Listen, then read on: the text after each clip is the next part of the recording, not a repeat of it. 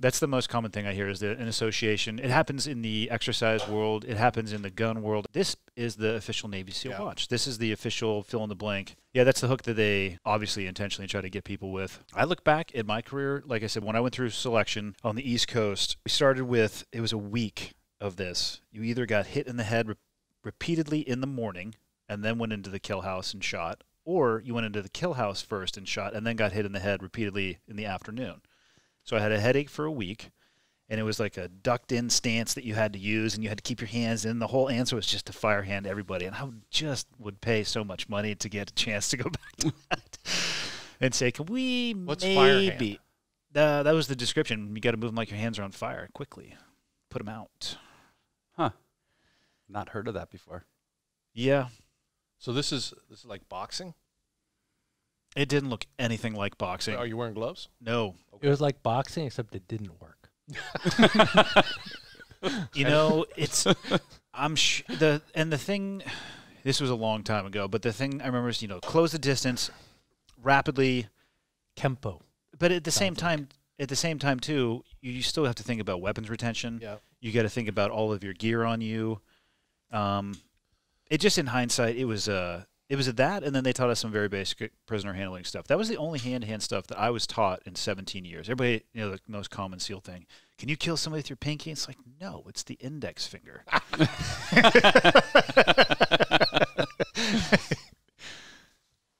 Has it gotten better? I'm trying to wrap my mind around this. It's got this. Yeah, fire hand. Fire.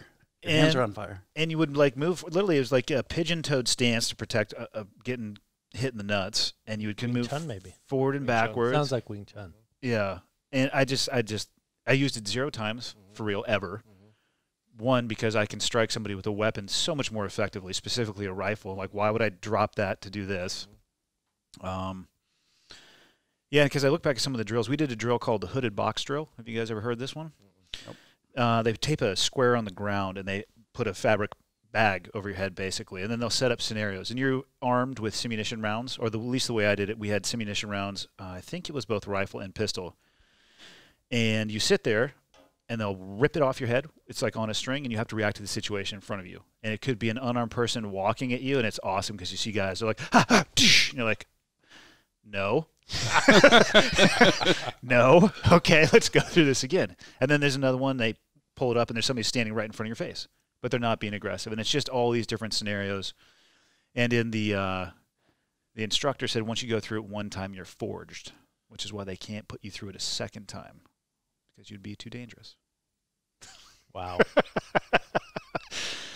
Are these instructors military guys themselves? Paid contractors. They were not military guys. However, this particular training methodology got its hooks in somehow, and it was around for a while. The stuff that's going on now is definitely more combative. I think it's just they call it a combatives program. I did not go through it, so I might be speaking slightly out of school, but from my understanding, it's much more based around there's a stand-up aspect, a grappling aspect to it, a striking aspect, and then the jiu-jitsu is kind of the roots or the essence of a lot of the hands-on stuff.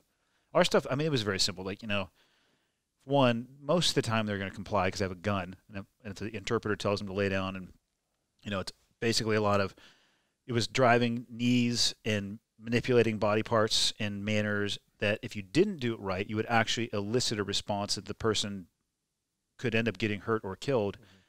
And they had and it was unfortunate because you guys have probably all seen, if you drive your knee into the back of somebody's head, they're going to freak out and they're going to fight harder, and which is going to elicit, then you're starting to play this chess game and escalating responses. And yeah, it was a shit show.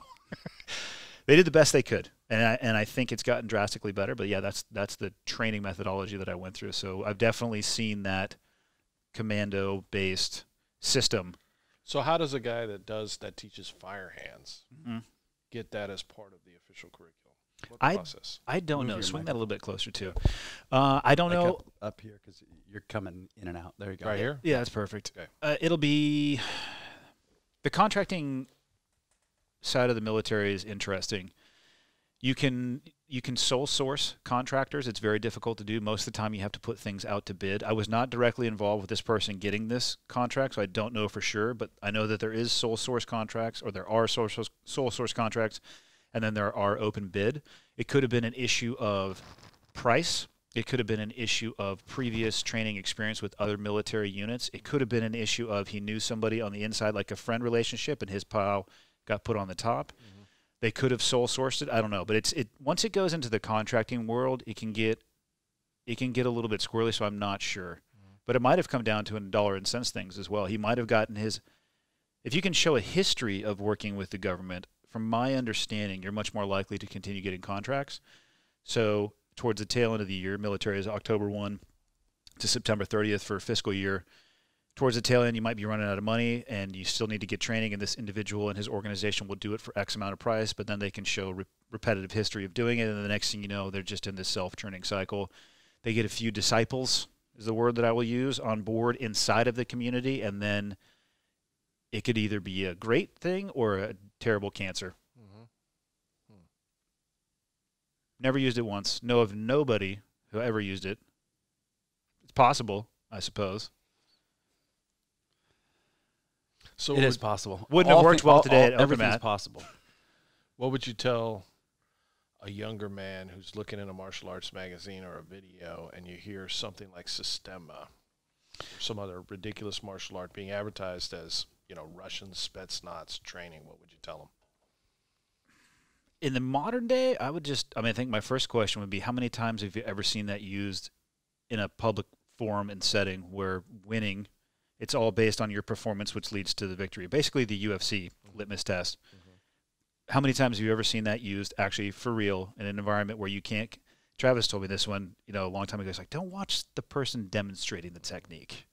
Watch the person who the technique is being demonstrated on. Well, in the UFC, I'm pretty sure that nobody wants to be demonstrated any technique of any kind. So that, to me, is a much more likely. And if they lead with Spetsnaz or Special Forces or Krav Maga. Israeli, oh, God, I've lost my mind for a few weeks last year on not necessarily Krav Maga, but just some of the shooting stuff I found online. To me, that's more of a warning sign, to be honest. Okay. Because just like there is no official SEAL watch, there's no official SEAL combatives system. Yeah.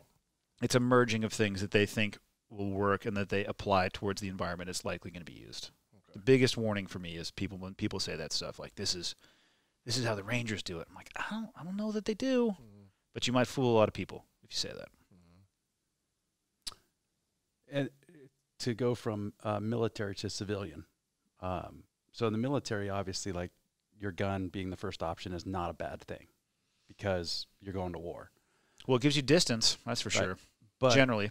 But what do you think about the people? Because this is a common thing that comes up with your average citizen. So now we're not talking about veterans. We're not talking about active duty. Just your average Joe who says, well, I have a gun. Like their response to everything is, well, I just shoot him. I mean, you can have fun in prison for the rest of your life because I'm just going to shoot them is an answer that, from a statistical perspective, the number of people who are going to encounter that in their lifetime is astronomically low.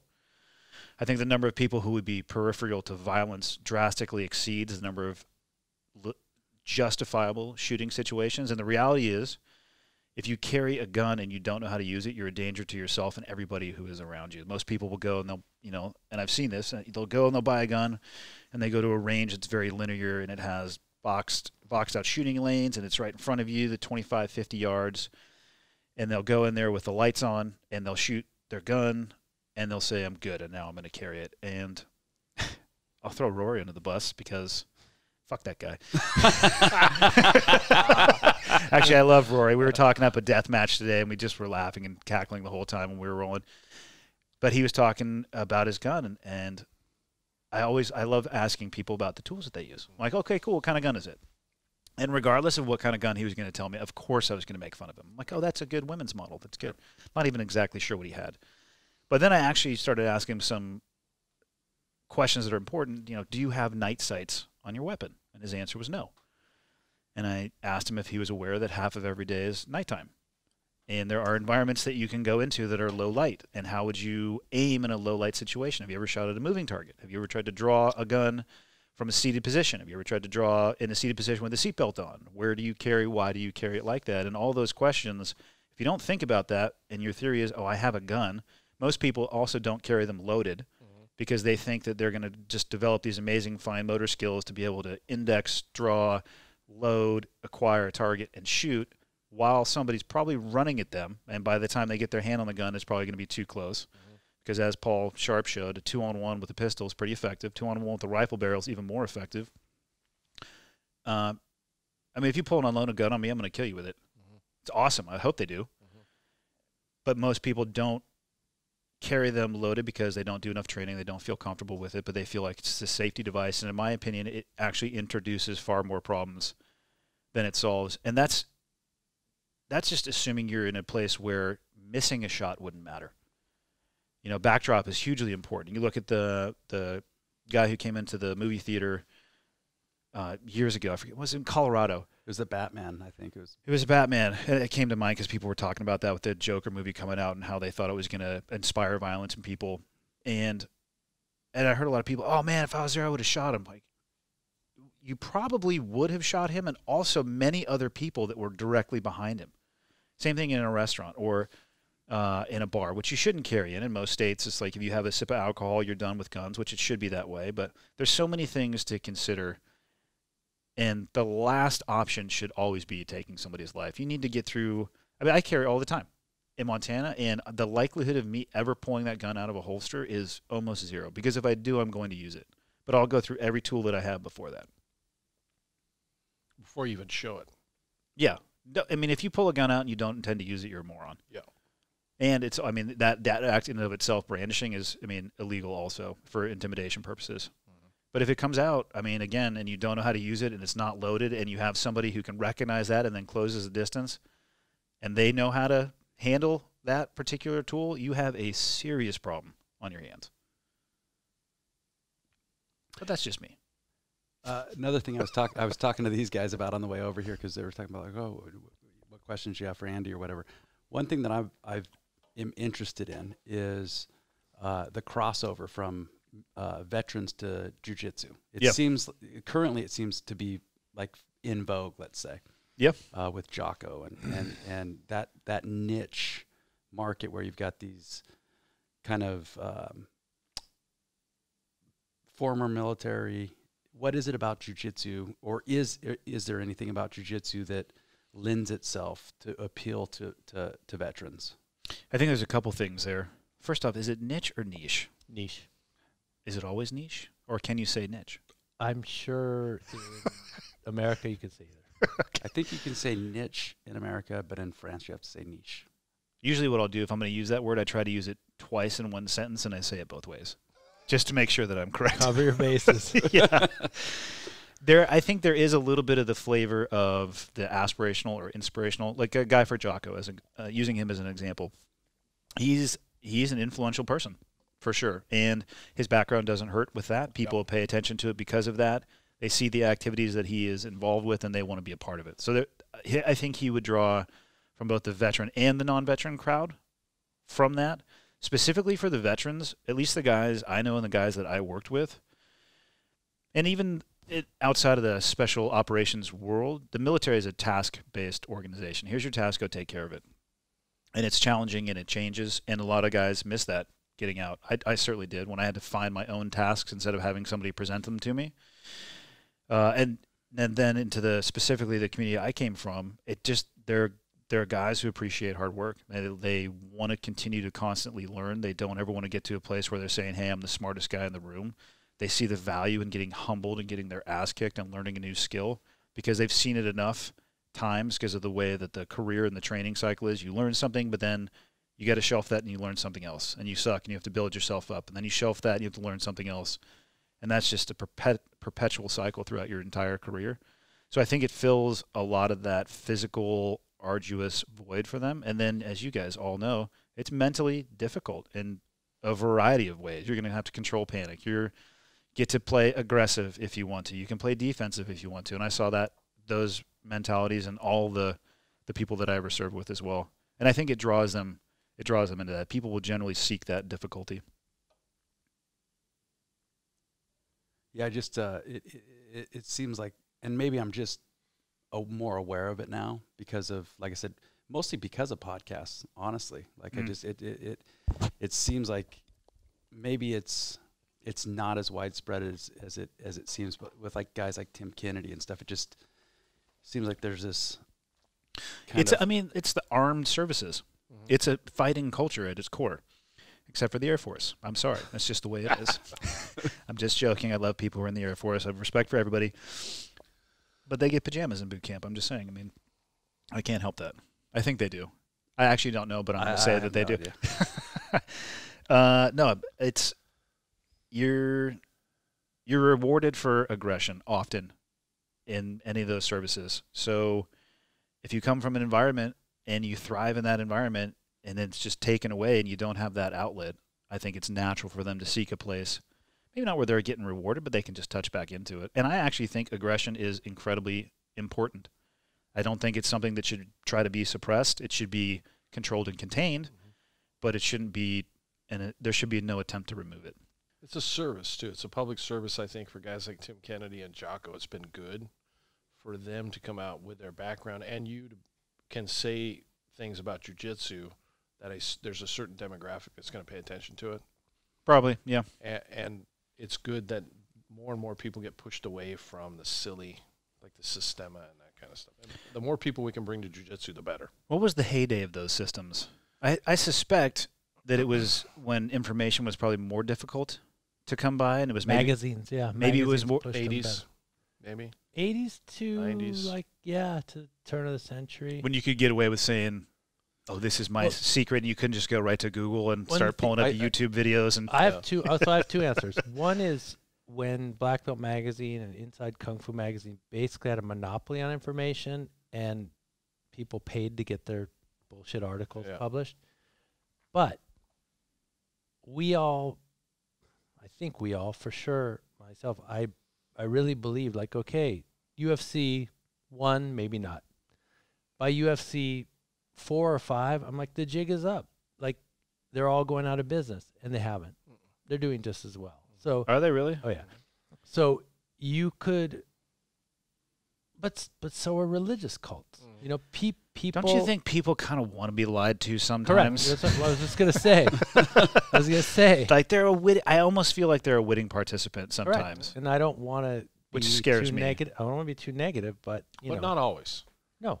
Not always. Sometimes there are people who are genuinely led astray. Correct. And then those are the ones that feel really grateful when they run into Travis's gym or another school. And they're like, oh, wow. Go a little closer with the mic. Push it no, not like this, like bend it towards you.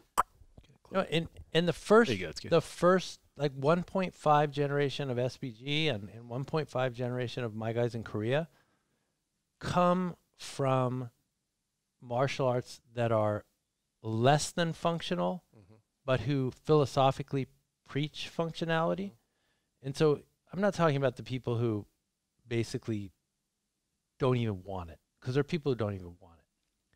But the people who want it but are being lied to, wanted it and then were led astray. They've been bait and switch.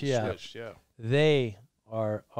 That was a demographic. That was the SBG demographic in the beginning. Correct. And pulling those people that had found out they and in Korea too. Yeah, that was the whole bait. My first when disillusioned. I started. So SBG was all disillusioned Jeet Kune Do guys, and my first wave of black belts in Korea was disillusioned Hapkido guys. How long did it generally take them to have that realization?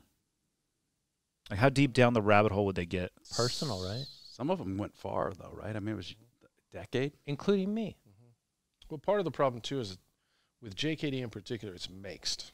So they'll have functional aspects of it. Like, they'll do some kickboxing. They'll even jiu-jitsu. Paul Budak, and he was one of the pioneers of introducing people to jiu-jitsu. And then they'd click sticks together or do something complete, like they would do like a fire hands type thing.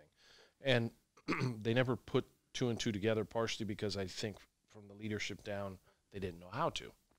And but also there were sunk costs, and they felt too invested, and they didn't want to give it up. That's a big piece. They wouldn't let go. Yeah, and guys like Adam and Rory, they came from that background. Really? Oh yeah.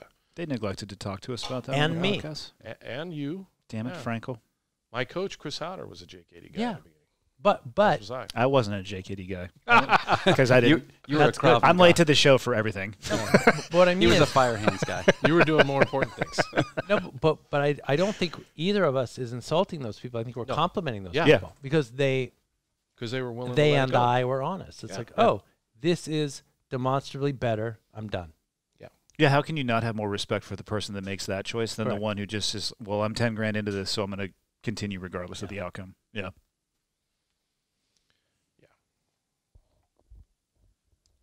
Yeah, that's tough. You sink that much money into something, and But- not just but- money, but- but the time. But you know, time. it's time tougher. and the accolades too. Okay, that's the bigger part of it. Right. I'm a black belt now. I'm a 3rd degree black belt in whatever. Well, Rokas, Yeah, Aikido instructor, Yeah. who took an MMA fight, wondering if Aikido would work, found out it didn't. I was going to say, I think I can guess whether or not it did. Yeah. Well, and actually, Let it go. Andy was at Rokas's MMA fight. I in was Montana. there. I didn't realize it was you, you sneaky son of a bitch. I had my Yeah. camera. Andy was there ringside for that. Here's the deal, though. He came out hard. Yeah, but that was after a lot of training at SBG. I know, but I'm just saying, I wanted to yell to the gentleman, it's 3 rounds. Because those guys came out at a pace that I know nothing He about fought one of my fighting, but I guys. was like, wow, that is not sustainable beyond a few minutes. And they did. They were like, whew, they calmed it right down. But, yeah, the pace you guys came out at was awesome, man. Your fight was phenomenal. I was standing up the whole Yeah, time. that was fight of the night. That was Jed and him just knocked down. Oh, guy. God. But there's Aikido guys that will argue with him who don't know the reality of it. There's Aikido guys who argue with him that do know the reality of it but don't want to admit it. Yeah. And then that's really unhealthy That's the worst. because then they wind up making all kinds of weird excuses and coming up with all kinds of justifications Yeah. and to be able to just let go of that stuff and then move on to something else it is something to be commended. Yeah. But sometimes the hook for that is, we train for street, and that's a sport. And then to the degree that they can draw in some kind of military association, it helps them with that kind of con game, unfortunately. For sure, like Krav Maga is what it is because of the Adoption for the military. Absolutely. Israeli special forces. Right. Not just special forces, but Israeli specifically. That hook has gotten deep into a lot of communities, and some of the Our law enforcement in Montana, like they're honestly training their officers in Krav Maga. which I don't know much about, but I definitely enjoy it when you start going at them. My problem with it is, okay, today's climate, police officers are already under a microscope, right? Like they do Body the right, cams. they do the right thing, and they're persecuted for it. So now you got a guy who's trained in Krav Maga, the Israeli Special Forces. That in and of itself is not going to go well in court. But then you take an officer to court, and all the prosecuting attorney does is say, well, he was trained in Krav Maga, and they Google it. And the first 3 things that come up is like, kicking people in the groins, breaking knees, gouging people's eyeballs out. Like, is that really... That's not really defendable. It's tough to justify that with the motto of protect and serve, for sure. Correct. You're going to have a little bit of a divergent...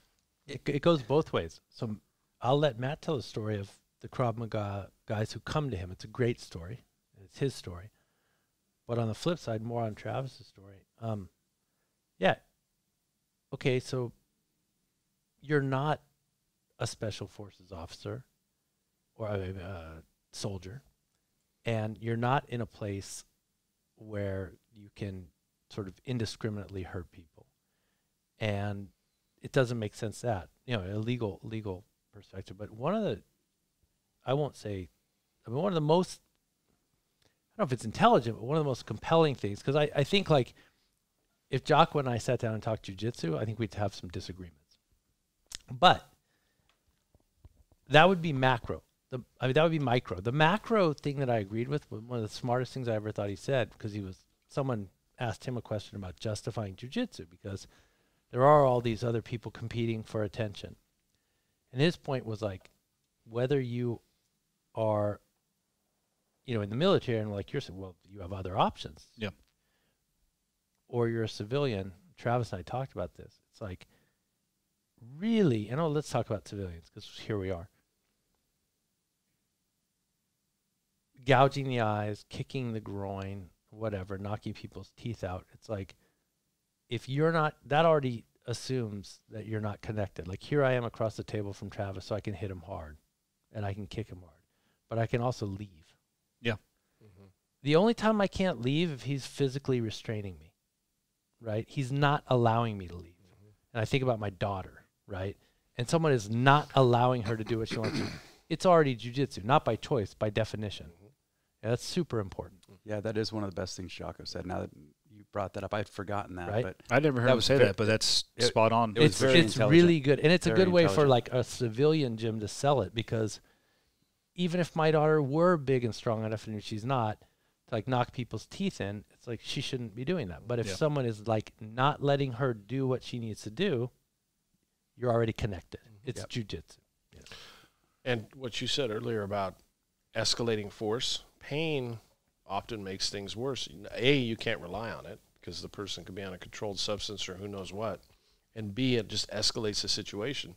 With jiu-jitsu, you're physically controlling another body, not because you're going to be in pain, but because you're controlling the body. And it's a completely different level of control, which should theoretically allow you to be able to control a situation without gouging someone's eye out or inflict less pain. Yeah, exactly. Yeah. Which is that's perfect for law enforcement. Yeah, and I was just going to bring up Paul Sharp, because I mean that's what's so great about having somebody like Paul who's got all these years of experience in the line of duty, and it's about de-escalating. Mm-hmm. Like that should be the first, is not let's make this worse. Yeah, let's back up. So, that knee on the back of the head. I think what you were saying is they want to comply. It hurts so bad that they freak out. They're trying to adjust. Yeah. And it's like you're resisting. It's like, no, I'm trying to not break my neck. And if you put them in enough pain, it just goes up, right? Their reptilian brain is going to flip on at some point. Survival, I can't talk to them because they don't speak English, or I don't speak Pashtun or Arabic or whatever language or dialect we might be in. And if they think I'm trying to kill them, they're probably going to freak out. Right. And I can't I can't blame them for that. I'd do exactly the same thing. And the same goes for the police. I mean, so their job is to serve and protect.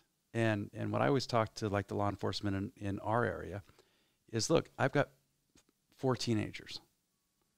They're going to go to house parties. They're going to do what teenagers do. They're going to do what we all did as teenagers. I would like hopefully not. Well, I sat around and just read the encyclopedia. I don't know what you're talking about. Well, you were mostly in church like 5 days out of 7.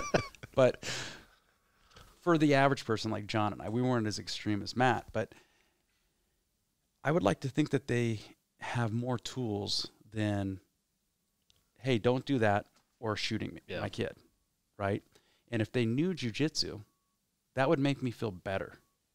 Because for one thing, just the confidence and the self-assuredness that comes with knowing that you can handle yourself if it does become confrontational often avoids the confrontation, because you don't have to puff your chest up. You don't have to get nervous and be afraid, and then Remember Chad? Yeah, in Vegas now, right? Yeah, he's in Vegas now. He still teaches, but he was one of my students. I think he was a purple belt. He's a black belt now, but black belt now. But back then he was a blue or purple belt, and he wasn't very big. He was shorter than you, a little bit on the heavy side. Had a lot of kids, family man. I still communicate with him all the time. He's a great guy, but he wasn't a big athletic guy. But he was a blue or purple belt. And every time they'd have a situation in Portland PD where they were having trouble, there's some crazy guy who's naked in the store, nobody can cuff him, they'd call Chad. I'd probably skip the naked ones, but but I mean, these are big guys, big officers, and let's pick up the phone and call Chad. And here comes this little guy that walks out there and handles the situation. It doesn't take that much. You're a blue belt. It doesn't hurt anybody. It doesn't hurt anybody. Yeah. And, Yeah, there's a couple ways you could look at it. One of them being a life-saving tool as well. Mm-hmm. People want to focus on the lethality of a lot of things. It's like, well, to your point, adding things to the tool belt. Yeah, just give them options. Like Paul always says, like handshake to hand grenade. There's this huge gradient. Like I think the analogy, or the example I should say, that he used is, okay, you're coming home and somebody's carrying your big screen TV down the street. Do you get your gun and shoot them? Like, does that deserve Is that the death penalty? Like they Is stole it an your LED TV? TV? Is it one of the curved 3D ones? I mean, let's get specific here. Let's not get crazy. But the point is, like, there are certainly things that deserve extreme punishment. It should be a threat to life, limb, or eyesight, though. But, like, you need to have another tool for somebody's taking my stuff. Yeah. Now, taking your kids, taking your wife, like, that's a different level. But, okay, this guy's got something. He's walking down the sidewalk with my stuff. Can I get it back without killing him? If you know jiu-jitsu, you can. And there's always the option of leave and execute your insurance policy, and the odds of anything getting sideways is 0. Right. Yeah. And that's what, like, what Frankl said, and he took it from Jocko. But the cool thing is as a civilian, you can get up and leave. Mm-hmm. Right? Yeah. Like, you don't have to stay. Police officers don't have that. Yeah. Right. Right. And I think they should all do jiu-jitsu. Yeah. Yeah, for sure. Agreed. But and also back to sort of like battle versus war thing we've been talking about. If it's already physical, the battle versus war analogy works. It's like, okay, what do I want to win versus what do I need to win? But when it's before it becomes physical, and back to the original discussion, it's like, I won the battle, which is I poked this guy's eyes out or I knocked his teeth in. It's like, but I lost my house and I'm spending 10 years in jail. That's the war. It's like the whole Krav Maga thing and then Systema, it's like, if it worked, it doesn't. But if it did, it would still be non-ideal because you're like, I beat the shit out of this guy for insulting me in a bar, and there goes my house and my car and my family, and I'm in jail. It's ridiculous. Yeah. Even in the fantasy world that it would work, it's ridiculous. Right. And that was my point originally with the court thing is like, it doesn't work. Right. But let's assume that it did, for sake of argument, it would do nothing but get everybody in trouble. Yeah. Law enforcement, civilians, like it would be a disaster. Yeah. For law enforcement, it's like the city would be paying someone $10 million. Oh, the cascading effects. Right, yeah. Well, and beyond the monetary effect, the effect on the way that the populace views the police. Riots consistently in the street. Yeah. Yeah. And then on top of it, and this is always my litmus test, is like, okay. I'm going to grab a water real quick. Yeah. So, because I've had countless, and we should let Matt talk about some of his experiences where my brother and I were involved with like Wing Chun guys or Krav Maga guys or whatever. And it doesn't work, but the best thing that I always say when those guys come into the gym, I'm like, who was the last guy in the UFC that mentioned Krav Maga as one of his training methods? Has there ever been one? No. No, but then you get into that feedback loop of no eye jabs, no groin strikes, no bite. Oh, that's right. Right. But I'm okay with that because usually what they say is, well, but you're not allowed to punch people in the throat. And I said, that's cool. You're not. But if you can hit me here, you can hit me here, right? I mean, this is harder to hit me here. Right. If you're capable of that, that's okay. Just go in there and knock everybody out. Yeah, that makes sense. But it doesn't happen. Doesn't happen. And the other thing, this now crosses over into women's self-defense, which is also can be a bit of a problem when you have people saying like rape defense, and they've got these scare tactics to get women to come into their gyms, and then they teach them to kick people in the groin. Everybody at this table has been defending their testicles since they were old enough to walk. Not always successfully. And the thing is, but the thing is it's not easy. Like you can't just easily attack somebody's groin.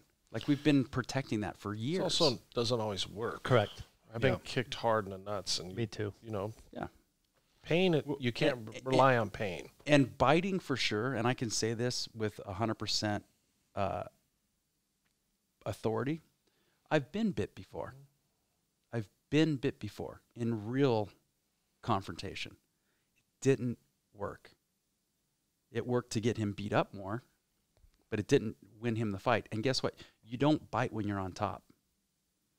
You bite out of desperation when you're on bottom. Yeah. And that does nothing but to make the person on top more Yeah, angry. you just escalated because of the pain. Yeah. You remind the person what they can do to you. Yep. So it doesn't work. I'm going on record. Krav Maga does not work. And we know that some other martial arts don't work because Matt usually calls me or my brother and says, hey, got these guys down at the gym that want to spar. Did you ever hear that story? No, but I would like to. Okay. I had a couple Wing Chun guys come in one time. A smaller guy, actually he came in by himself first. He was a smaller guy. And he was upset at some of the stuff he'd heard I said about Wing Chun and martial arts. And he wanted to fight. And I said, okay, we can fight. And he's like, well, I was a lot bigger than him. He's like, no, I mean, somebody more my own size. And I was running a competition team at the time. And there was 20 guys this size behind me lining up with MMA gloves to fight him, right? Salivating. Yeah. And then he said, okay, no, not now. I'll come back. And I'm like, okay, you're welcome to come back. Never thought I'd see him again. And I got a call about a week later on my night off. I was at home, that he had shown up with a big, huge dude.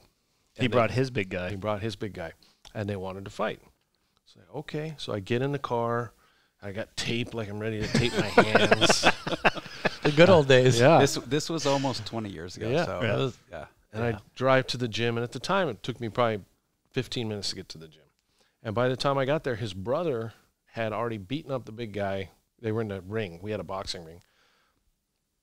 20 times. So he was taking him down, punching him a couple times, slapping him, arm lock. And Rick was a blue belt? He's purple. Purple? Belt, Yeah, probably But you know, but you know what I'm saying. Yeah. Yes. Not a master. Yeah. Yes. And he was taking turns. He would fight the little guy, and then he would fight the big guy. So you wrestle and beat your friend up. I love Ricky. Yeah. He's the man. he's the man. He is the man. And towards the end, then the smaller guy, the big guy had a great attitude. He was actually asking our schedule.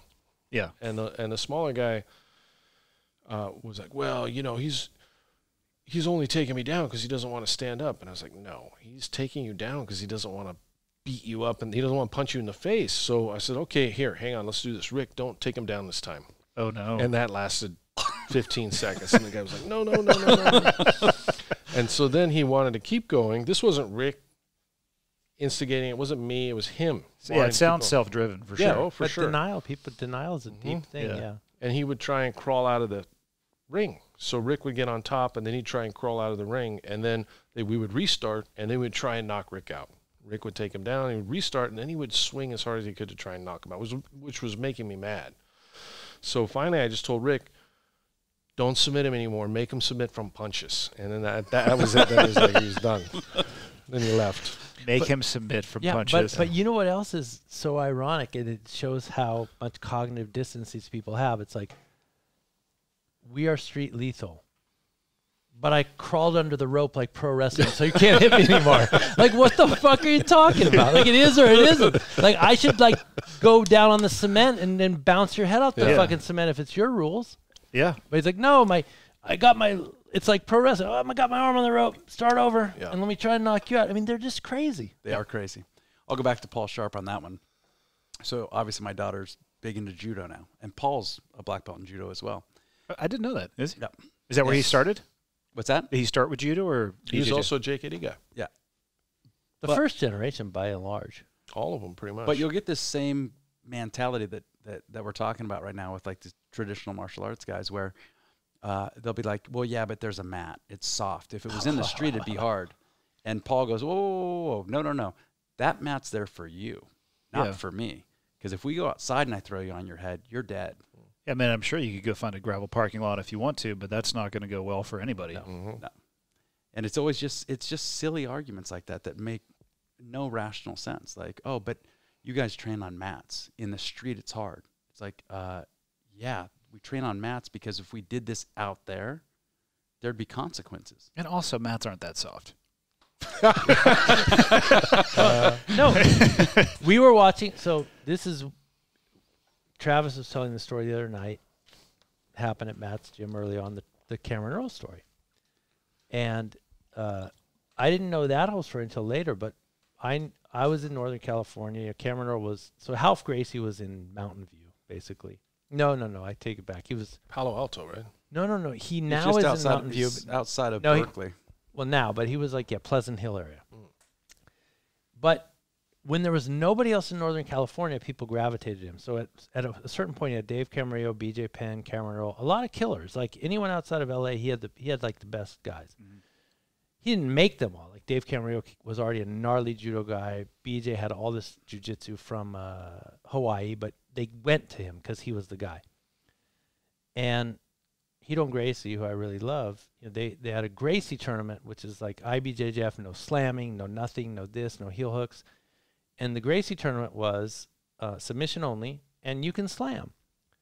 In other words, if he closes guard on me or triangles me, and I have the structure and the ability to pick him up off the mat, and he's dumb enough not to let go, I can slam him. Mm-hmm. And it was just, but it's safe because... Well, it should be avoidable because you should let go. You just open your guard and play open guard. So Cameron Earl pulled close guard on Hidon Gracie, who's like 6'4". Hidon stood up, had him like... Wait, triangled him? No. Cameron trialed Hidon. Right. Hidon escaped from the triangle. Cameron then, when they went top to bottom... Anyway, it all worked out that Cameron Earl was guard bottom. Hidon picked him up, 6'4". So Cameron's about 6 feet in the air. And was hanging on and doing all this sports stuff, and they're on a nice mat. You know, it's a Gracie tournament. They have money, and you know, it's a nice mat. And it's like, you know, when you snap a towel to get the wrinkles out of it, he just dropped him, and it was like knockout, just knocked out. I mean, he didn't spike him on his head and break his neck. He just flat, like flat. But the last thing to hit is your head. Yeah, it's the end of that whip. And Hidon got up and walked off, and Cameron Earl was just knocked out. You know, so it's like that's on a mat. Mm-hmm. On the sidewalk, he's dead. Yeah. Brain damage at best case scenario. Right, yeah. I have a question for you. What do you got? So some of the reality-based self-defense, which I'll use as an acronym, there are some guys that do that are good, but very often it's the bullshit stuff that we're talking about. And they'll make a big deal of what they call flinch response. Mm-hmm. And by contrast, I've talked to one of my black belts, Ray Price, who's a police officer and has been involved in police training, has told me from his experience, when people are in high-stress situations, you can't really predict, and it might be totally different in the case of the military because of the selection process. But when they first go through the academy, they can't predict if the person's going to run, if the person's going to charge, if the person's going to freeze. Yes. And Ray makes a point of not wanting to make fun of how the person reacts in the beginning because it's not of choice. And then beyond that, the hope is to try and train him out of it. And again, it might be totally different because the selection process that you guys go through, by the time they get to that end point, they've already been weeded out probably. I've seen all three of those happen. You've seen all three of those? I've seen all three of those happen, right. And I've seen people change their behavior. I've seen people who have run, turn, and charge. Mm-hmm. Not in the same moment. Okay. But I've also seen that person freeze. And I've had moments where I froze. And a lot of it for me was I had too much shit I was trying to process. I was just totally failing in my decision-making process. Mm-hmm. But I absolutely have seen people who are unwilling to move. I have seen people run. And I've seen people do some of the most like boldish, quite frankly, nearly foolhardy charges and it shifts. It's the way I describe it is everybody has got a cup. Like all of us has a cup when it comes to stress or whatever is going to trigger those responses, and everybody's cup is unique and it all has a filter. And if you've been through more training, I think you can drain that cup faster so it's not going to overflow. Like overwhelming somebody who's never experienced aggression or violence of any kind, ridiculously simple. Yeah, I mean, in the jiu-jitsu world, probably get them in Mount Bottom, they're going to freak out. But somebody 20 years into that, they're not going to freak out because they have tools. But I bet you there's probably still a way you could get them to freak out. It may just not be that. Mm-hmm. I think with more exposure, your response is always going to be better because you either develop a better filter at the bottom or somehow you increase the capacity of your cup. But I mean, I truly think, having seen it and felt it in myself, I think there's a point for everybody where you're going to spill over. But the more tools that you have and the more experience that you have will help you avoid that point. Was there any way you could predict in advance how somebody was going to react?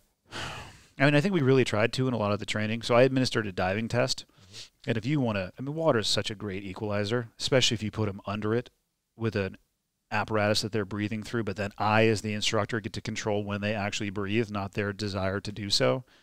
And you would see people, because they would have a physiological response to the stress. And I would watch it, and I would sit there and I'd be floating over the top of them. It's a 1-to-1 ratio with doctors all over the place because people pass out underwater.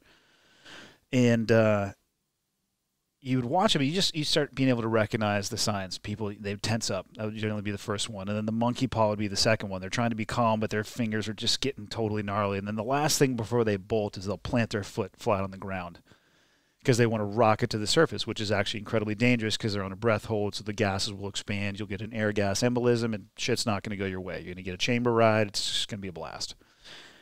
And you learn to recognize those things, and we would teach them. Like, that's why you can't plant your foot. You have to follow procedure. And you would see them realizing and adopting, okay, regardless of how I feel, I need to follow procedure. And then the next time they were down there, you would introduce that much stress, and they wouldn't have that physical response to it. So I'd ratchet it up a little bit more.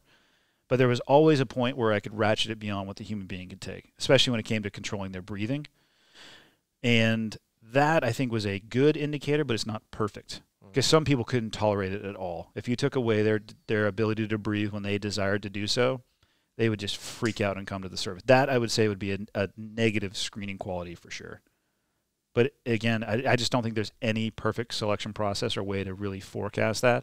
But there's some good things that you can do.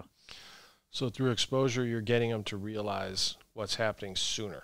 Is that what you would say was happening? You're getting them maybe internally to recognize what's happening sooner. But the biggest thing that we're trying to get them to do is to focus on the procedure and what needs to be done and not on the end state. Just focus on the problem that's right in front of your face, and then you're going to get there eventually. You have to rely on the procedures. And I look back, I was having a conversation with somebody recently, and a lot of the entire job that I had, it was not complicated. I truly probably could train a monkey, and Adam and Rory and I are actually going to do this as a business. We pitched it last night. It's not a big deal. It's I still think it's a bad idea. It's an okay idea. It's monkeys and suicide vests. I mean, what could go wrong? I'm not invested. John, you left before they pitched this idea to me. I'm going to probably go into like a 10% share. I thought the Two Jews in a Gentile podcast was a better idea. That's true. We had 3 business ideas last night. None of them, by the way, were mine, but all were pitched to me. So it wasn't complex, and I look at everything. Everything that we did had a standard and had a procedure. Because when things get wild, if you don't have that procedure to fall back on, it can get a little weird upstairs, and people will freeze, or they could run, or make the choice to charge ahead. But if you can ground everything in that procedure, it helped people navigate those things because they can focus on the procedure, not how they're feeling. Because eventually at some point you realize overseas, if you're scared of dying, it doesn't make you any safer. It actually could be more dangerous because you would do or not do things that could put you in more risk because you are afraid, as opposed to just recognizing, yeah, like I'm terrified right now, but this is the job I need to do, and these are the steps that I need to do to successfully complete that. Focus on those steps, and it's your day or it's not your day. That procedure saved people for sure. And they were all taught procedures. Right. So it was just their ability in the moment to believe in it and do it, or not believe in it and not do it. Correct. And recognize that even though they're panicked and even though they can't breathe when they want to, that if they follow these students would die in that water before they would deviate from seizure. They wouldn't necessarily successfully get the knot out, but I had multiple students just go over because they would rather die trying to do it right. So it's mount bottom. Yep. It's freak out or attack the face, obviously. No, it's mount bottom. And people, well, what about when he's trying to punch you? What about when he's, and it's like, okay, I'm totally calm in mount bottom, and then you punch me, and I do this, and then I'm dead. I'm really dead. Versus what I said at the end of camp day, I'd rather go down with jiu-jitsu than kind of fake my way out of it once without jiu-jitsu. And so you're saying it's like pass out because we're going to get you up and there's doctors, but pass out with what we taught you. Correct. Yeah, it's the same. It's focusing on what you're doing, not how you're doing. Correct. And it's amazing. I mean, another question I get from the SEAL community. Oh, do they make you hold your breath until you pass out? No, that's actually a failing criteria in every evolution except for one, which is the 50-meter underwater swim. Why that one becomes a passing criteria, I have no idea. But if people think it's easy to go underwater where your entire body is screaming, just go 8 feet up where you can see it. But I'm not going to do that. I'm going to sit here and work on this knot until my world collapses in on me and pass out. That is not easy to do. It's probably one of the hardest things to do when air is right there. That's how much they are taught, or we are taught as a community, to believe in the procedure. And that completely applies to how do we get to the threshold of a door? What do we do once we pass the threshold of the door? You don't need to think about anything other than what the next steps that you need to do. Because the worst thing that could happen is have a very procedural-based, structured approach to clearing a structure, which is all based off of angles and muzzle awareness and making sure that your gun's not pointed to me, and then have somebody freak out, deviate from the procedure, and run into the middle of the room or do something else. That would be catastrophic for everybody. So you just have to focus on that procedure. If you're following procedure and you pass out, yep, is that still a pass, or is that a pool fail? comp it is a fail, because there is a procedure to come to the surface too. If you can't make it, you put your thumb out to the side. You're requesting a free swimmer ascent. The instructor will come down. As long as you kiss the deck of the pool, you start exhaling, will bring you to the surface. So there is an escape mechanism as well, and you get 4 attempts at the test. So more often than not, you would see people go out on their 4th attempt because they just couldn't figure it out, and they would rather die than put their thumb out because they know they're going to get either rolled or dropped from training. Gotcha. And that's the reason why it's not a pass, is because you have an escape mechanism. The 50-meter underwater swim, you just swim. Yeah. Most useless test ever administered to anybody for anything. Okay, on this mission, we have to go underwater for 50 meters. Why can't I just be on top of the water? Why can't I have a snorkel? Why can't I have a diving apparatus that gives me oxygen or air of some kind? Like, this is stupid. I'm not doing this. But it's that procedure. And I was talking, the last time I was on Joe's podcast, I was talking to him about the biggest thing I think came from my military careers, or the biggest tool that I took from that, is just the ability to learn. And that requires you to get out of your own way, get away from your own bias. And when Travis tells me to do something, I'm like, okay, I just do it. And he'll say, okay, now do this. I'm like, okay. Or John will say, hey, you should grab his arm with both hands. I'm like, absolutely. Don't listen to anything that John said. We talked about this in the lobby. He asked me, like, what do you want to ask him? And I said, I don't know about the specifics, but the thing that really interests me, because I teach for a living and I teach for a hobby, is like teaching and learning. Yeah. And learning now, but it's like, I think it would be rare or difficult for someone to, okay, let me take it back. It wouldn't be ideal. It's not that rare or that difficult. It wouldn't be ideal for someone to achieve a really high level in one field and not be able to translate that. The reason I backed up, because I think there are a lot of jiu-jitsu competitors and maybe like people like Tiger Woods and whoever else who don't really have any intellectual idea of what they're doing. They've just been kind of, molded and crafted. Started early, have some athletic gifts, and don't really have any awareness. But for someone who started a little bit later and learned through fundamentals and processes, and rather than just, their parents forcing them to do something, I think it would be hard or not ideal for that person not to be able to translate that.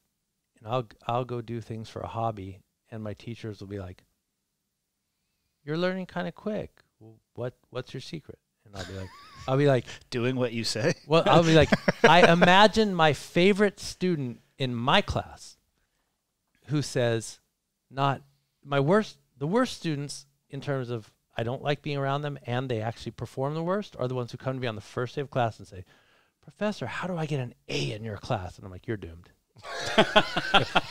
You just assured that you will not. And I won't.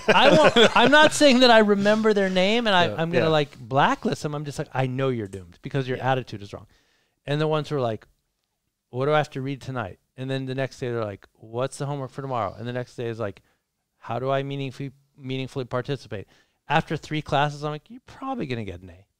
Like, we have 100 classes left, but you're probably going to get an A. Yeah.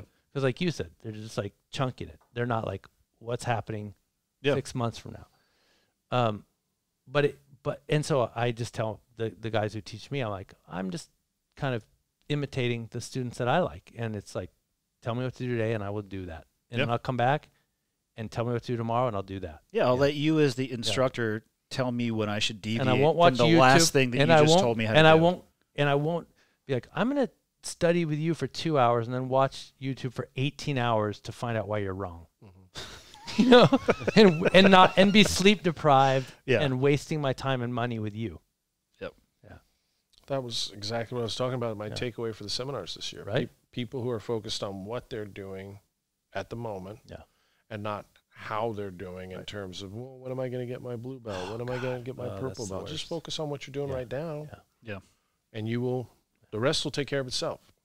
The easiest way I could get people to quit in buds was to get them to focus on how far they were from their goal. I heard you talk about this. Right? So if you were to go, so if you were to go to your students and be like, oh man, it's going to be 9 years, 11 months, and 363 days until you get your black belt, and then the next day it's going to be 9 years, 11 months, and 362, and you're going to tap 300,000 times. Yeah, and you just kept focusing on this is how far away you are.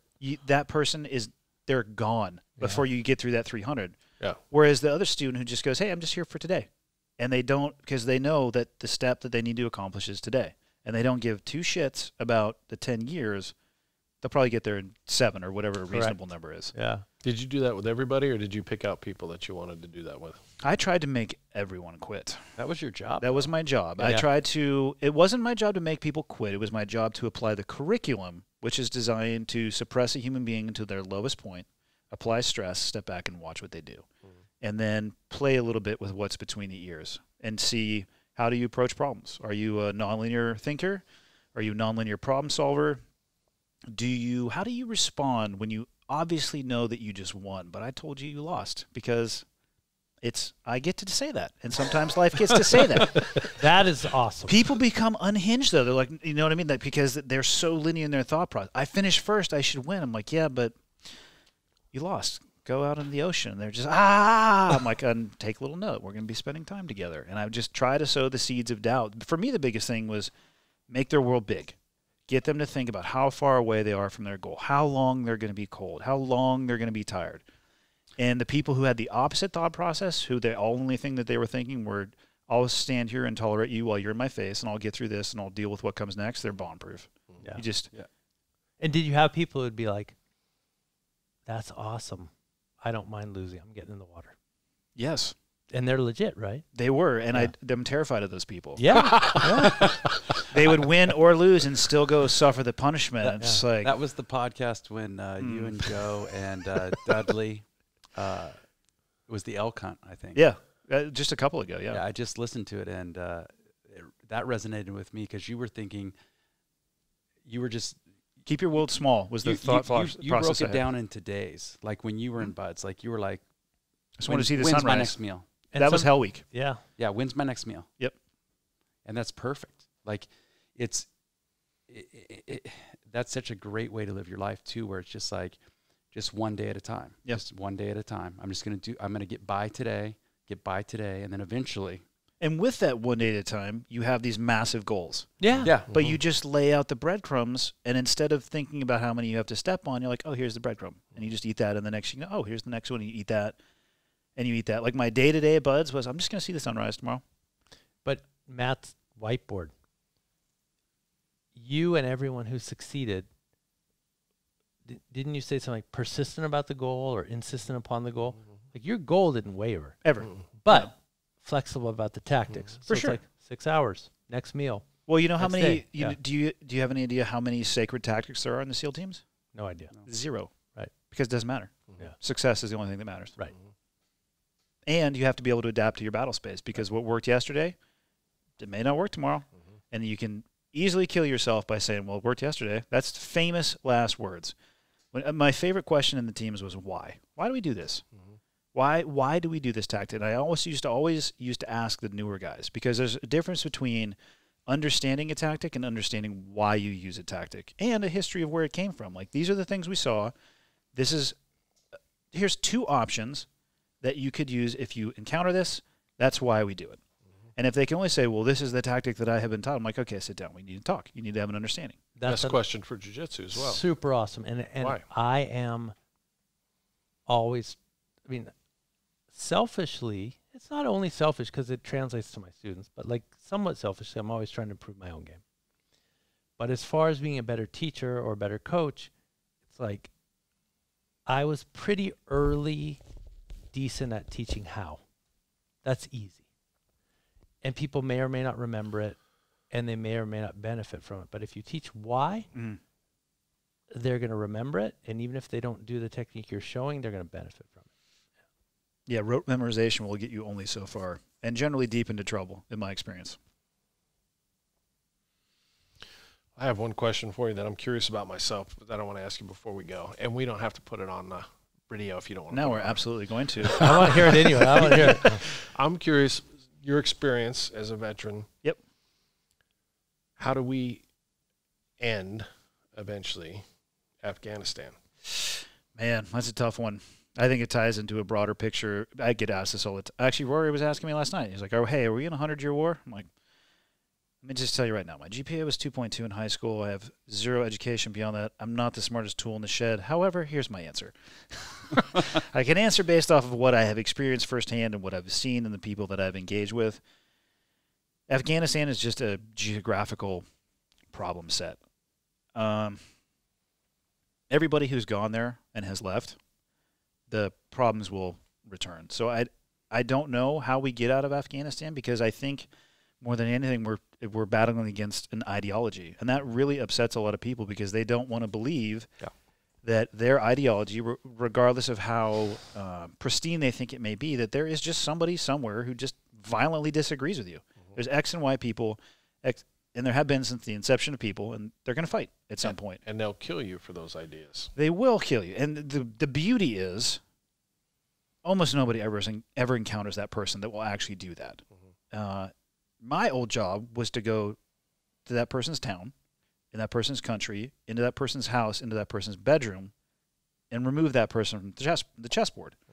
Thank God most people don't have to do that. But if you are around those people enough and you see the way that they behave and they have no care for quality of life or life in and of itself, I have watched them shoot more of their own people, because if you're one of them and there's one of them behind you, they're definitely shooting through you. It's like, oh, that's a difference in morals, perhaps, and how I consider and view life. And that exists outside of Afghanistan, whether that was the route or, the rocket taken off.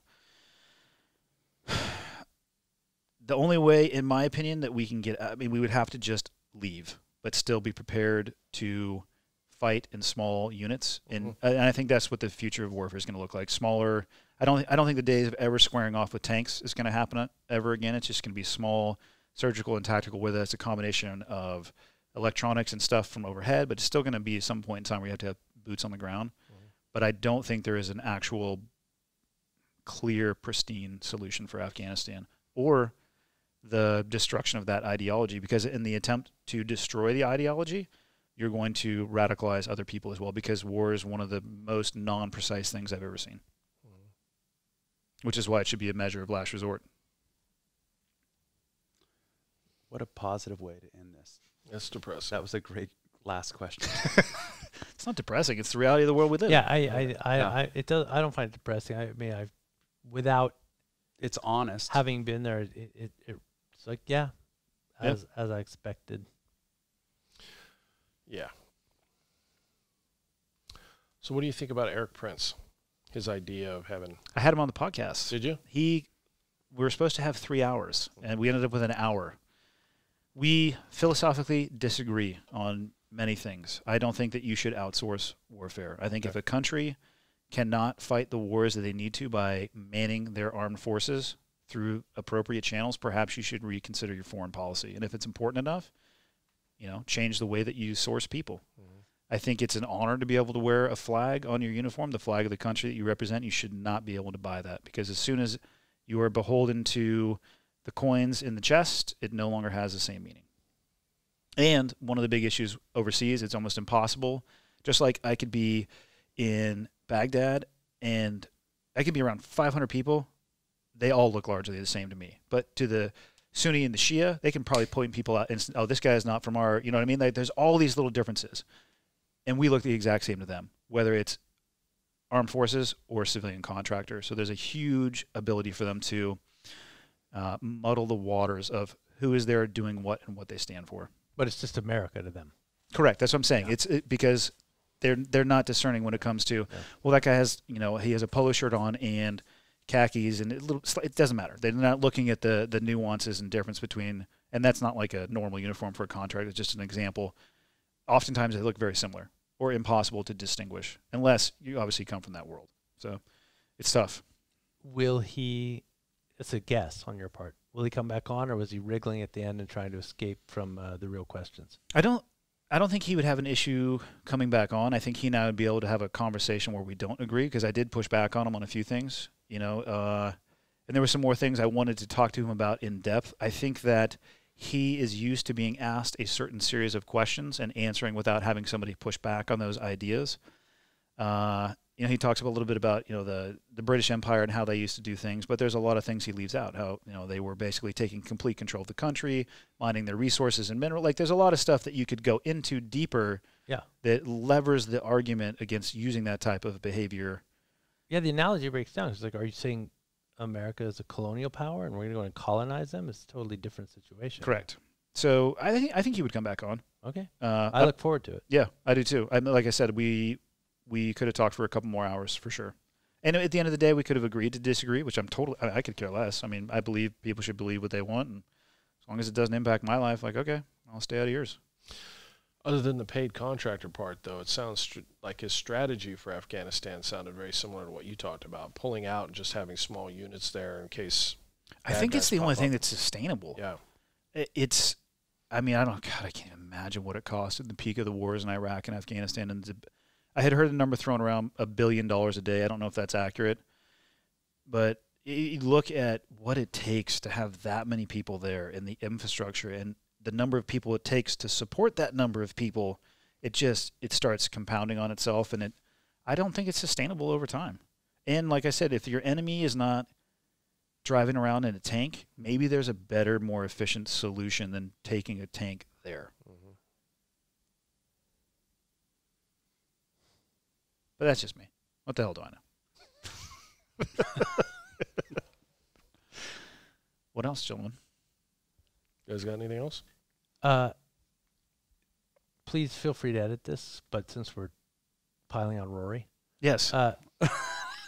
So you carry basically on a daily basis. Yep.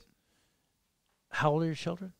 16, 14, and 11. Okay, when they were a bit younger, like 6 and 4, mm-hmm. would you leave a gun on the countertop in front of them? Never. Yeah. I was at Rory's house. He did that. And he's like, oh, no, I told him. I'm like, you told your 4-year-old. Well, it might work with that 4-year-old or the 6-year-old or the 8-year-old. But if their house is anything like my house, friends, my kids have friends. Mm-hmm. And that argument erodes the second you have. So yeah. I don't think Rory, he's not that dumb. Well, 50% of gun owners do not own a safe. Rory's not that dumb. We will edit that part out. Rory's not that dumb. But what I mean is just the... That's psychotic. Because given the modern technology of a biometric safe, of which I have many in my house that I can put my finger on and it pops open in a half a second, the argument of, well, I have to have my gun on me at all times for an armed intruder, I love that one because I say, what belt do you use when you shower? Mm-hmm. Do you appendix carry in the shower, or are you more like a 4 o'clock guy? What do you go with? And they're like, I don't take it in the bathroom. I'm like, well, then what happens if you get attacked in the bathroom? The shotgun in the corner doesn't help. The gun you have in every room, it doesn't help. And again, they think because they have a gun in house equals safe house. No. Okay, but no, I'm not sure that's right. You're just talking about gun safety. I would not advise that anybody ever do that. Yeah, it was weird to me. I stayed with him once after a seminar. He's like, oh, don't worry, I told him. And it's like, you have to consider the cognitive capacity of the person that you're telling. They don't understand that this motion could have consequences for somebody down the block. There's no way that a 4-year-old understands that. Well, one of my other black belts is a huge gun proponent and Second Amendment proponent. But in talking to him a few months ago, he told me he was in favor of licensing and did not think, and was also in favor of the government making sure you had a safe. I think it should. Kind of surprised me, but yeah. Well, if you have to, it starts with a question: what are guns designed to do? Mm-hmm. The true intellectual, honest answer is they're designed to kill. People will say, "Oh, they're for protection." I'm like, no, you can use them for protection, but they only work in one of two ways: the threat of them being used or their actual use. That's really all. I mean, when a cop pulls a gun and says, "Put your hands up," you're putting your hands up because you don't want to get shot, or you can get shot. I mean, that's basically the way that it works. So if it's designed to have lethal effects, and if you look at it, I don't know of anything else in our society that has the ability to reach down to the end of the block and take another person's life. Mm-hmm. If it's designed for that, let's just treat it like that. I don't think it diminishes the right to have it at all. Let's just be honest about it. And if you can afford a gun, put it in a safe. So therefore, your neighbors who may be anti-Second Amendment are going to feel safer too, and they're going to leave you alone. Because you know what? A responsible gun owner doesn't generally irritate an anti-Second Amendment person. It's the irresponsible, look at my AK in Starbucks while I get my caramel macchiato, that trips people out. I loved your last tactical asshole. It's my favorite page ever. I basically make fun of gun people, Matt, on the internet. Have you seen his Instagram? Open carry guys? Oh, God. He had 3 on him, but we could only see his back. I believe he was probably appendix carrying and ankle holster, too. But the butt crack was the best. Yeah, he had a revolver down his ass crack. And both of his hands are full. I'm like, you're an idiot. If you're going to carry... If you're going to carry, you might as well keep your dominant hand. Like, if you have a grocery bag, put it... Like, people don't think about that, though. How fat was he? Super. Yeah. No, he was fat, but I mean, he was rotund for sure. Yeah. But I believe it was in Texas. Yeah. But and his shirt was awesome too. His shirt on the back said, "Don't expect a warning shot." I'm like, you're a fucking moron. You need to have that on the front. I'm like, let's just think about this from a logistical perspective. Nobody's going to walk behind you to read that and come back around in the front. Yeah. Yeah, people get weirder on gun culture. That's the crowd that's going to buy into the secret combat military martial art training system. If you Google right now or YouTube Sistema or Krav Maga, what you're going to see is a lot of fat people, a lot of people in weird like Russian camouflage, and then you're going to see 30 minutes. Think of a 30-minute jiu-jitsu class. It's 30 minutes of some fat Russian guy doing shit that won't work while other people don't train. Oh, they just watch? Yeah. And then they become deadly. Man. It's the best of both worlds. If you're into that type of thing. I keep telling Travis I think we should drill more. I think it should be 90 minutes a day. I don't disagree. He keeps telling me class retention will be low. I still have to make a living. Yes. At the end of the day, like, I mean, I'm slightly joking, but I certainly enjoy the drills. That's where you figure out whether or not it works, or it works, whether or not the way you apply it is working correctly. Well, longer drills are better. Yeah, and you're in super good company from Hickson on down through everyone who's influenced by Hickson, but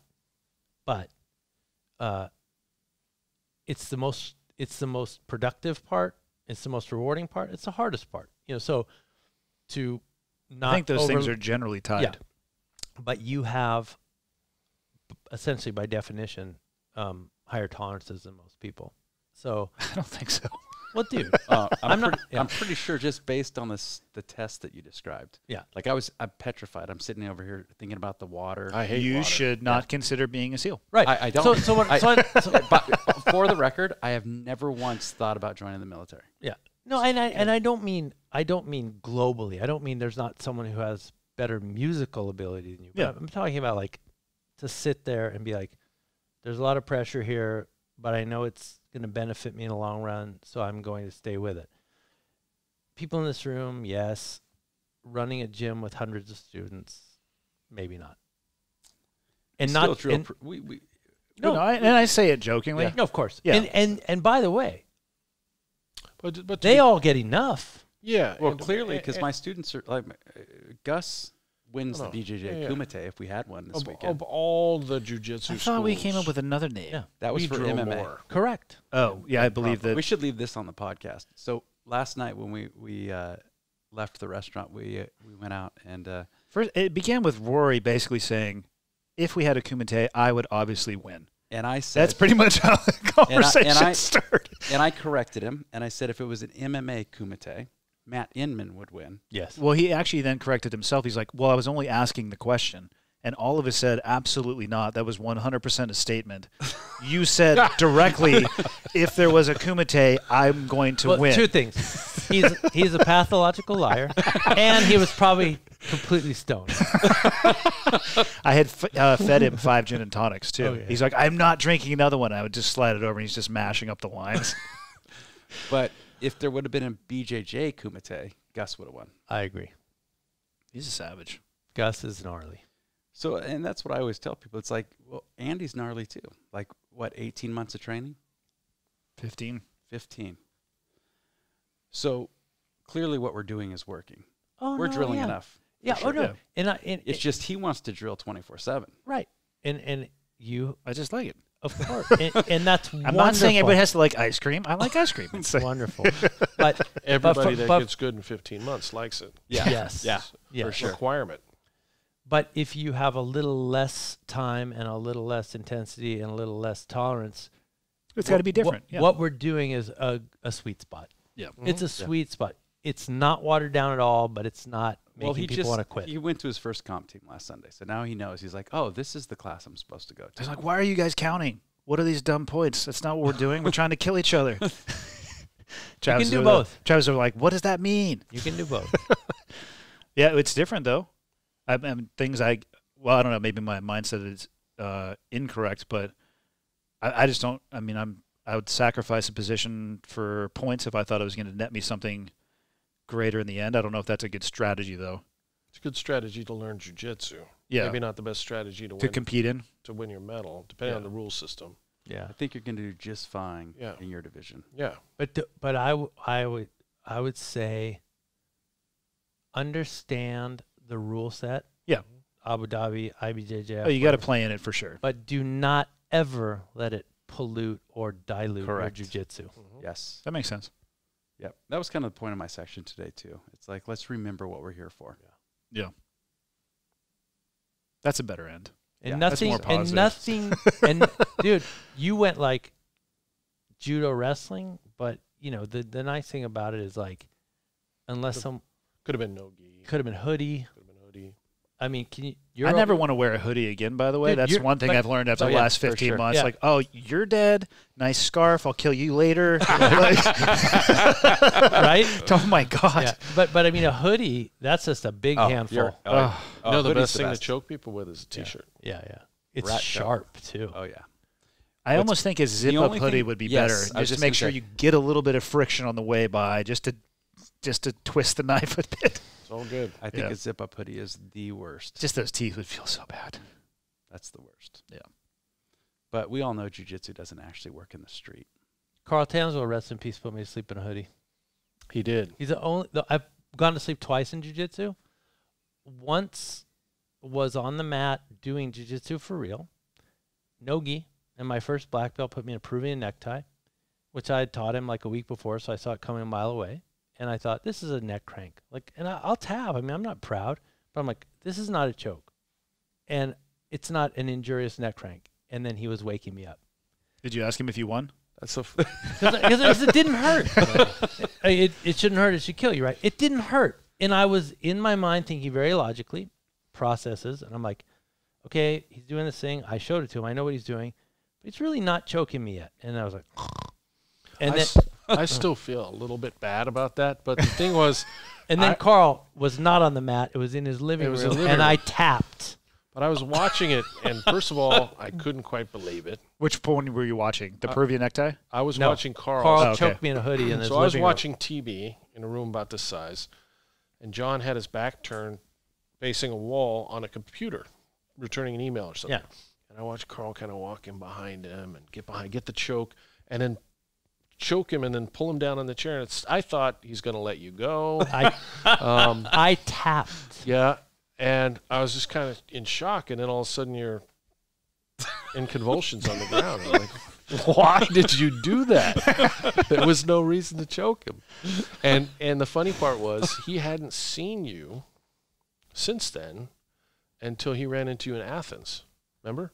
It was Montana camp. Or Montana camp. Yeah. That's right. Yeah, And Montana. he was a little bit nervous if you were going to still be mad at him 10 years later. And Shocker. I wonder why. but you know what? It's funny that you mentioned that because I thought about the letting go theme. Yeah.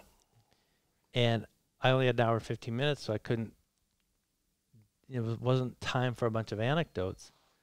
But, I thought about Carl because it wasn't until maybe hours before the camp or weeks or days or minutes that I made my decision. Right? I was like, fuck Carl Townsend. I'm going to fuck him up. And then, but the beautiful thing about jiu-jitsu, and Carl's a beautiful human being, and we're all friends and brothers, and I just got there, and I'm like, no, like, I'm just going to have a good roll with him, because why would I let something that he did under the influence of 2 bottles of Estonian vodka a decade ago influence my philosophy of jiu-jitsu today, which is just be cool and roll with Carl. Yeah. Well, I hope this doesn't change your view on that, but he was sober when he choked you that time. It was the same trip, but a day earlier. Yeah, it wasn't that night. Yeah. The night he attacked you on the bed, you were hiding. That was totally different. So in that case, but it doesn't influence because what it was then is maybe I had only joined SBG probably 6 months before. Yeah. Matt brought me to Ireland and England, and Carl was probably jealous because that happens too. Yeah, but whatever was vodka or jealousy or whatever, that was a temporary state of Carl, which had nothing to do with me. And like, how can I say for 10 years, this is my jiu-jitsu, this is my philosophy, this is what I believe, and then like preach that to all my students and then be like, I'm going to fuck him up, man. It's just, I was like, no, Carl's a cool dude, and I'm going to lead by example and just roll with him. Salome mentioned him today in her class. I'm not sure how many people were listening to him. I mean, and I was going to, but then I thought you know what? She asked me this morning if she should mention him. I was like, if you feel like it's something you should talk about, go ahead. And it's cool, but it's like mentioning JKD too. Not quite that old, but they'll be like really, really good purple belts who are like, who? What? What is that? I've never done anything that stupid. I don't know who that is. So it's also a generational thing. Yeah. But you can see his jiu-jitsu reflected in Matt. And like I said, and his teaching. Yeah. And it's that that structure. And the humor. Yeah. I think a lot of people would get it this time because this time, what was it, like 2 years ago? We were here last. It's kind of the last time most people saw Carl. It was more down, wasn't it? Was it 2 years ago? It was 2 years ago. And then you and I went to Manchester, and that was the last time.